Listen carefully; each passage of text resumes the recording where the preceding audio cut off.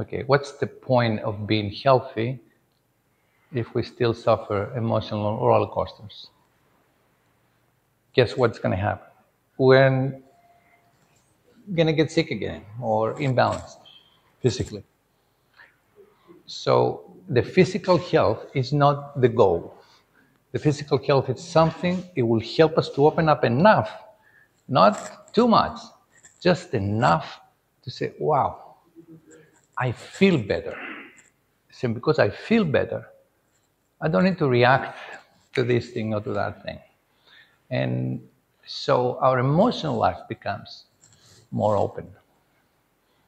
And when that happens, then our belief systems about how life is, how the world is, how we are, it starts shifting. It becomes more open.